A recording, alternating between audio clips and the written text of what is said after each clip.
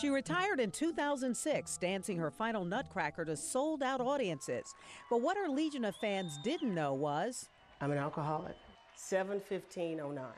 I got sober July 15th, 2009. That's when she was pulled over for speeding and discovered she had warrants. I went down to city jail. They went in my purse. They searched everything, and I'd had some paraphernalia from the night before. And city became county.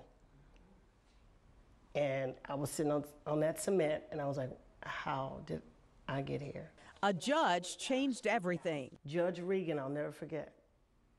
She looked at my name and she went, Lauren Anderson, that's my favorite ballerina. And my head was hung low. And I looked up at her and she went, I don't want to see you back in my courtroom ever again. One step out of line, you're going to be a felon. That was enough for me. There's so much shame and guilt. So much shame and guilt. I was 44, had a 6-year-old son, a coke habit that I didn't know how I got there, trying to figure out what I'm going to drink before going to teach kids and going to pick up my own. It was a hole that I didn't know how to get out of. She started digging that hole in high school when she discovered alcohol. I didn't fit in, I wasn't pretty enough, I wasn't this enough, I wasn't enough. I just wasn't enough. And once I started drinking, I was plenty. I felt okay. I felt like I belonged. Anderson's career soared. In 1990, she was promoted, becoming one of the nation's first African-American principal dancers with a major company. She had her son Lawrence, and while drinking and drugs had become a part of her life, she stopped while pregnant. The moment I'm done breastfeeding, I'm back like right where I left off, but it's worse. It's almost as if I never stopped. And then it was just a spiral. I knew retirement was coming, my marriage was in trouble.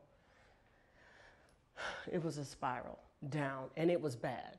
And I literally woke up every day going, I'm not gonna do this anymore. I'll be fine, I'll go to class, I won't do it anymore. I'm at work calling the dealer, trying to figure out how I'm gonna get it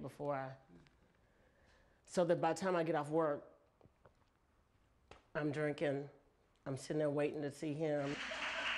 It's been more than 9 years since that arrest, and she stayed sober. She goes to AA meetings every day, no matter where she is. Here we go. She also teaches young dancers through the ballet's education department and inner city kids who may never have seen a ballet. I get to do all these things I had no idea I could possibly do. So, the gift is I get to be me. And she has a program called You Are Not Alone to help others like her. I couldn't believe it. I didn't think I'd be able to help anybody. I was too much of a mess. How am I going to help somebody else? Well, being there and having gone through it and understanding the pain and the guilt and the shame, I can help somebody else. Because I can say, I know exactly where you are. I know exactly how you feel.